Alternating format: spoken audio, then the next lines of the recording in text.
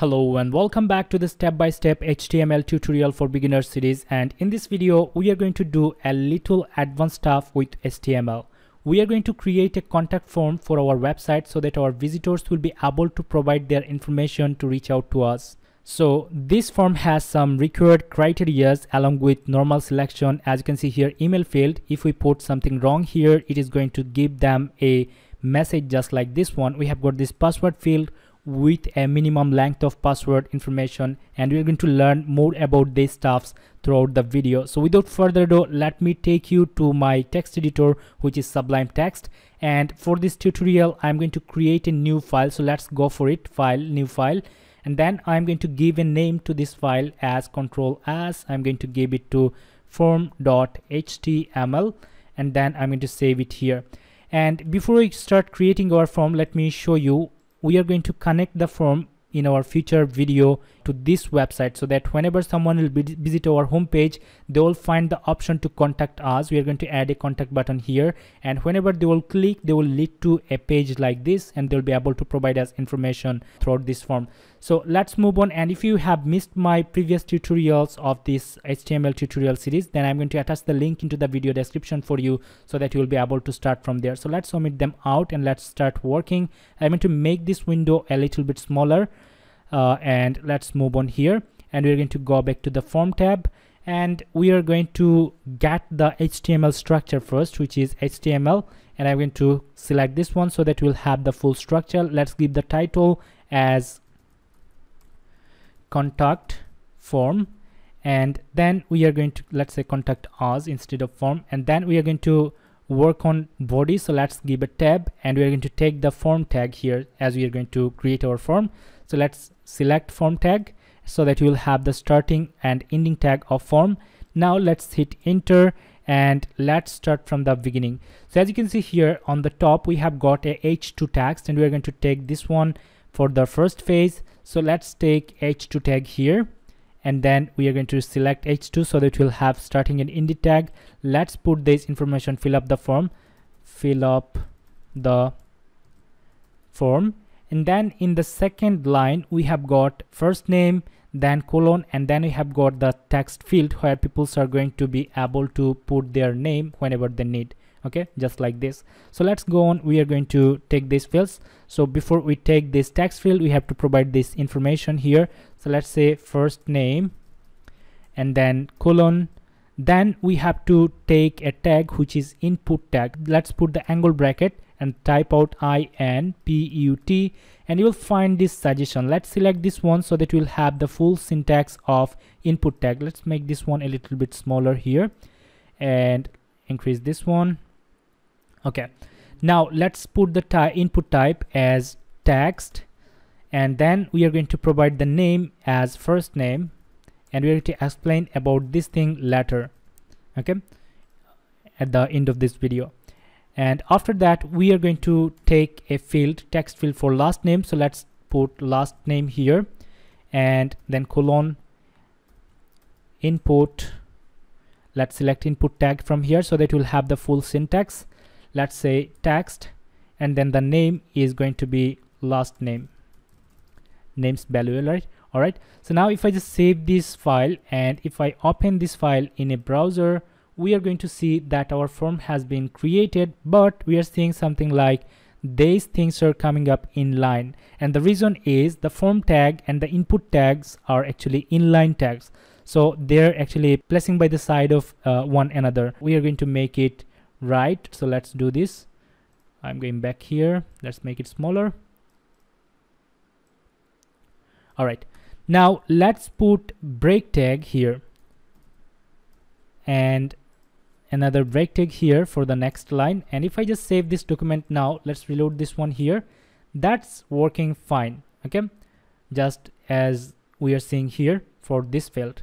Let's go for the other details collection. We are going to take email field, email, and now if I just enter input type text here, and then if I put email, let's save this document, and we're going to see some difference here. For example, if I am putting a wrong email in our previous contact form here, for example, if I put, let's say, hello, and then if I click on send now, it is going to show our visitors like a message like you are missing @ from your email address. Please input this one so that you will be able to accept your document. But if I go to our new contact form which we are creating, let's reload this one, and if we put something up before we validate this information, we have to take this button, send now button. So let's take send now button here. So we are going to type input, it is going to be submit, and then we have to add value here like send now. And if we save this document and reload this page, oops, we need to give a break here. Okay, and now if I just reload this page, we are going to see that send button is available here, but I'm putting, let's say, Azharul, Rafy, but let's put a wrong email address here, Rafy and nothing else. Let's click on send. It is going to work for us, and it is not verifying the details when our previous form is actually verifying information here.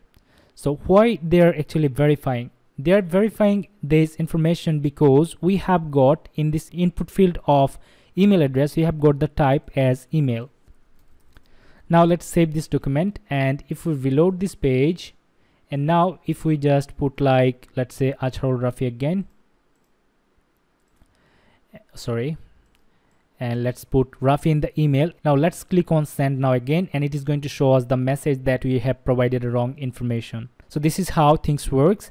And now let's say we want our email address to be required, and we are going to talk about this thing later. So let's put required, and we can simply remove these things. People must need to provide their email address to submit the form to us. Okay, this is really important. Now let's move on to the next part here. We need password. So let's go back into our code, and then we're going to put password and input type. Let's see if we can guess the input type here for the password. Yes, you did it right. We have to provide the input type as password. Let's make it smaller here. All right, and the value is going to be password, and then we have got, let's say, which information, birth date. Now if we provide like birth date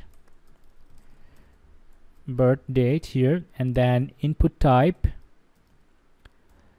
let's say what it is going to be here. It is going to be date. Okay, and the name should be birth date, and for password we have missed to add the break tag, so let's do this here, break tag. All right, so now let's save this document, and let's go back to our new form here, and just take a look. We have got first name, last name, email address, which is required, password. If we now provide something here in the password field, just take a look. They're hidden from any one of this website or any from the website interface. All right, so that's how password things works. And then we have got birth date. Now you'll be able to select a date, whatever you want. Let's say January 7, and if you have a birthday like 1998 or whatever your birthday is, we have got the things. And as you haven't entered email address, it is showing us fill this out to send this email. Okay, so this is because you have provided this required information here. Now let's go for the next option, which is gender. So let's hit enter, and then we're going to write gender, and let's give a break tag here, and then we are going to get this information. And for gender, as you can see, we'll be able to select any one of the gender. As you can see, it could be a male, it could be a female, and we can select other as well. So let's go for it. We are going to see how to make this working like this. Okay, so now we are going to take input type first, and then we are going to provide input type radio. As you can see, it is a radio button here, and then we are going to provide the name as gender. Oops, gender, and then we are going to put the name as male, and after that we are going to provide the break tag. And let's copy and paste this thing for 2 more times, as we have got the same issue here, or actually the same thing here. Just we have to change the name of this information. So let's say female, and then we have got other. Now if I just save this file and reload this thing here, we'll be able to do the same thing here.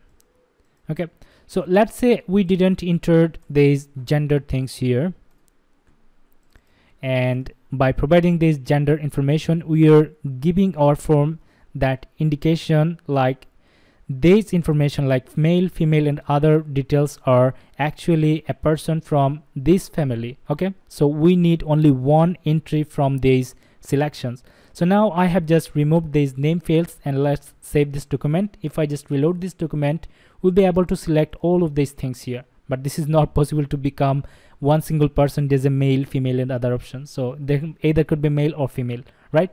So let's move on. We are going to give the name as gender, and gender, and gender here. Now one thing that we have to add for these radio buttons to work perfectly for us is to add value for this information. For example, whenever someone will submit this form, we need that what is the value they have provided. Are they is the person a male or female, or he or she selected other option? All right, so for this we need to provide this value information. So let's say for the male, we have to provide the value as male, and then go for the next one. For female, we have to provide the value as female, and then for gender other, we have to provide the value as other. All right, now if we just reload this page, we are going to see everything working perfectly. All right, and it's time to go back to our old form here, and then we have got some check boxes, as you can see, for a pet selection. So let's say pet here, and then we are going to give a break. Now let's hit enter. We are going to type out like input type checkbox, and then the name should be pet, as they're actually the same thing, same family based peoples or members. And then we are going to provide cat, and then break tag. After that, we have to go a little bit down. Let's say input type, same thing, checkbox, and let's pet. Okay, put pet, and then dog here as the name value. Okay, and then we have to provide the value of these things. For example, we are going to add value here, and then let's say cat for this value, and for this value we are going to provide dog. You guessed it right, so let's say dog here. Now let's save this one, and in our original here, as you can see, contact form, we are seeing another button which is reset. How it works for us: so let's say you don't want to provide information, or you have provided something wrong here, and you want to reset the form for your use. So in this case, you can simply click on this reset button, and all the information that you have provided previously will be gone. Let me show you again. We have provided this information here as an example. Now I want to change the information or remove everything from and start from the scratch. Then let's click on reset. It is going to reset the form for us. All right, so let's set this reset button as well, and we are going to do the reset button without putting the break tag, as we want this in an inline position. So let's go to our form, and let's reload this one and see how it is going to work. All right, so everything looks good.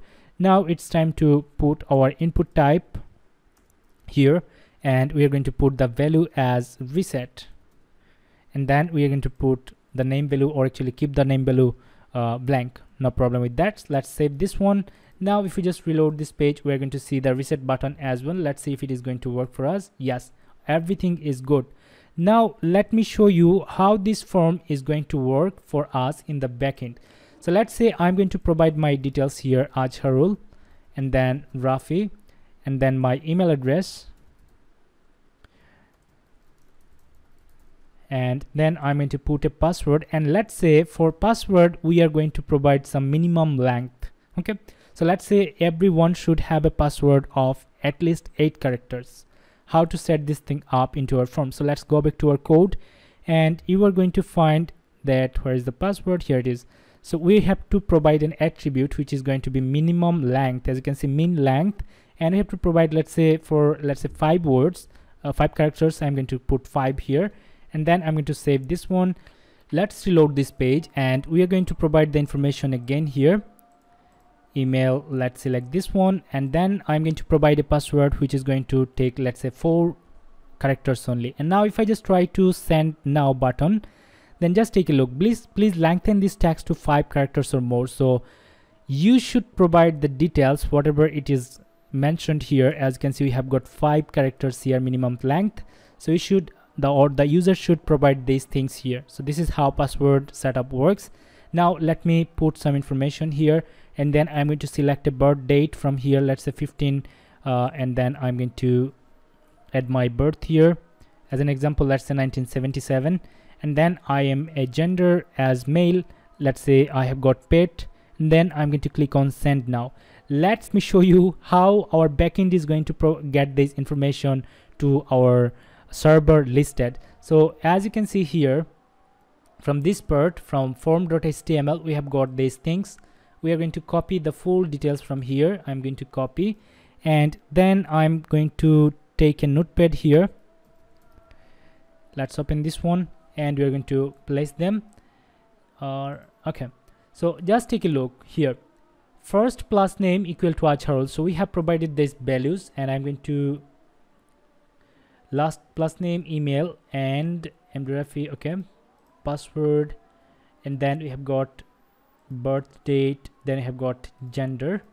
So if we just take a look on these values, as you can see, first name Azharul, last name Rafy, email Rafy, and then web syntax, okay, @ there is syntax means @ here, gmail.com, 123, there is password, then we have got the birth date, and I have selected in the gender as male, and for the pet I have selected cat here.